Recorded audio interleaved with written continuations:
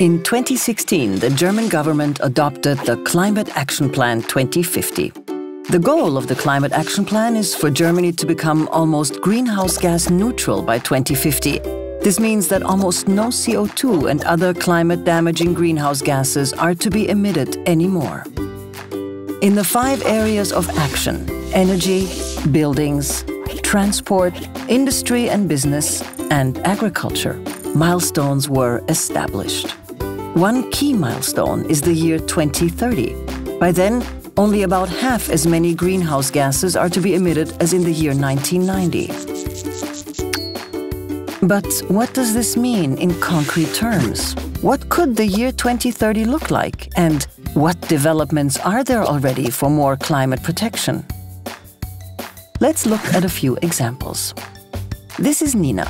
She's already purchasing green electricity. This means that the electricity she uses is sourced from renewable energy. In other words, mostly from the wind and the sun.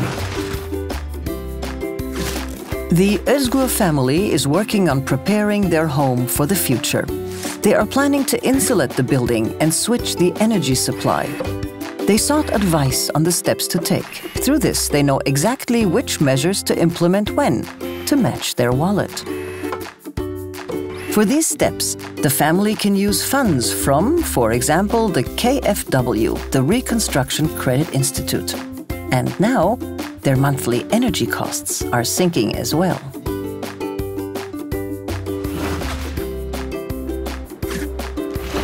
This is Hannes. Hannes finds it important to be mobile in the most climate-friendly manner as possible.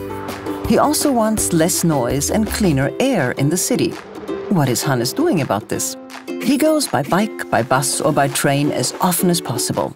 If he needs a car, he uses car sharing. In this case, he particularly prefers an electric vehicle, so that his ride can be completely emissions-free. The German government promotes climate-friendly mobility. It's creating better conditions for cycling, promotes the expansion of bus and train traffic, and is promoting new technologies to be developed and integrated, such as electromobility. This is Rita.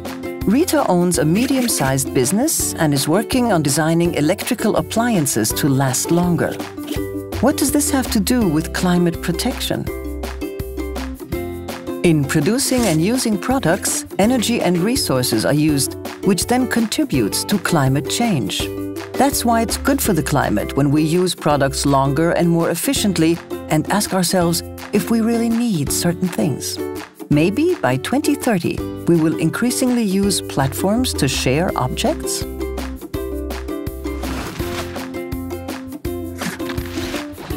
And in agriculture, let's visit Fritz.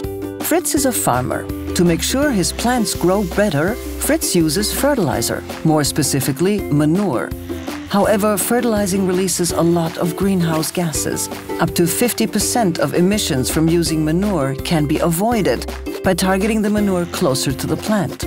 That's why the German government is supporting research and development for more climate-friendly fertilizing techniques, and at the same time is setting stricter requirements for fertilizer use. These were just a few examples from the 5 areas of action. There are many other measures and ways to achieve our goal. For Germany, the Climate Action Plan sets the framework with its climate protection targets.